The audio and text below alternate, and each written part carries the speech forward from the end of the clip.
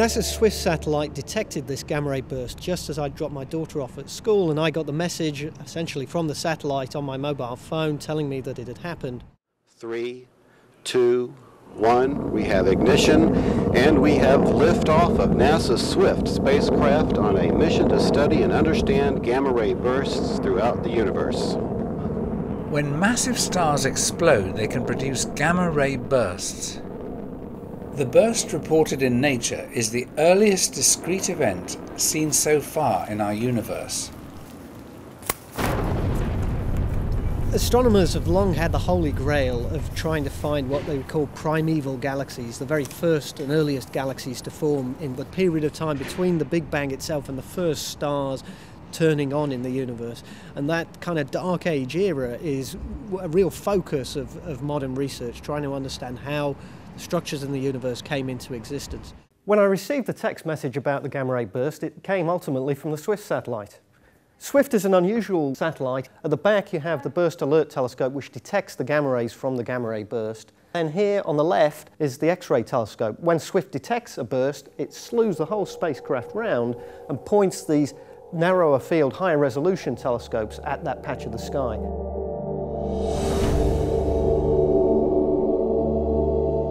And so the X-ray telescope detects the X-rays from the fading afterglow of the gamma ray burst, and that gives us a precise position. And then an optical telescope which also takes a picture of the same patch of the sky. Joining Neil Tamvar, along with a global team, was Andrew Levan. So when you look at the image of this gamma ray burst, what you actually see is a very faint red blob, which is the afterglow as it gradually fades away. And that, of course, is in many ways unremarkable. And the reason for that is because it is incredibly far away. And so the distance, coupled with the expansion of the universe, really makes it very, very faint. What Hubble told us back in the 1930s was that there is a direct relationship between the speed at which an object is moving away from us and its actual distance in space. And so what we do when we measure the redshift is essentially we measure the velocity of the object which is moving away from us. The Doppler shift is something, of course, we're all very familiar with. When you hear a car coming along the road towards you, if it's coming fast, you hear it making a high-pitched sound of the noise of its engine.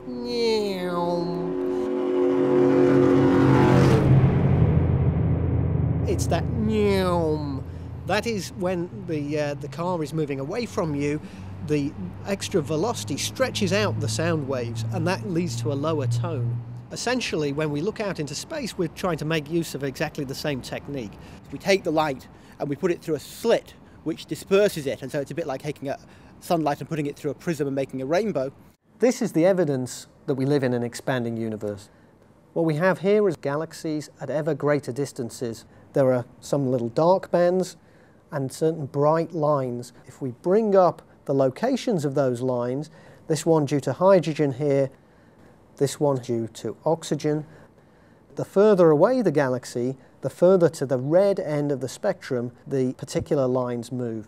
In this bottom one, this galaxy is moving away from us at nearly 100,000 kilometers per second. And the gamma ray bursts signal to researchers just where these ancient galaxies are. But just how are these extraordinarily energetic bursts produced? What we think gamma ray bursts are formed by is the final collapse of very massive stars, perhaps 20 or so times the mass of the Sun. And as they run out of nuclear fuel in their core, they collapse, and in their centre they form a black hole. And the matter raining onto this black hole produces a powerful jet which pierces the star. These two jets expand outwards at what we call ultra-relativistic speeds, that is very, very close to the speed of light.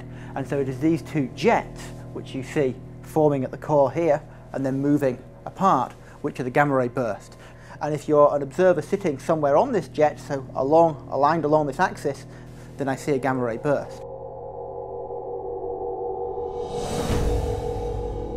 When these gamma ray bursts occur, they are a brilliant flash of light that's picked up by the spacecraft, but then the fading ember, what we call the afterglow, fades away on a time scale of hours. And so if we want to find out about these events and study them in any kind of detail, work out how far away they are when they occurred, then we have to get our observations made really rapidly. Throughout the day, it actually became more and more clear that this was a particularly exceptional event. And once we realised that, we alerted essentially the world to that fact. Astronomers around the world hurriedly turned their instruments towards the ancient exploding star.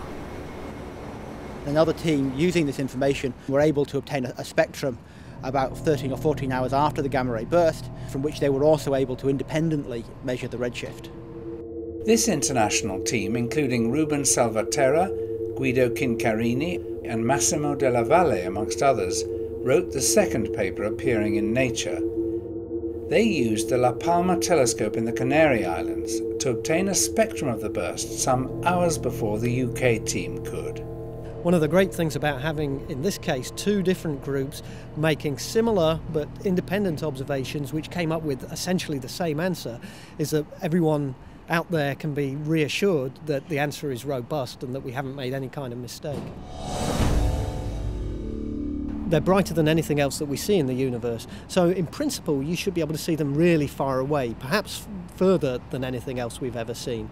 And just to put that incredible luminosity into some kind of context, if this were an isotropic explosion, then the kind of power we're talking about is about 10 to the 46 watts at peak from these bursts.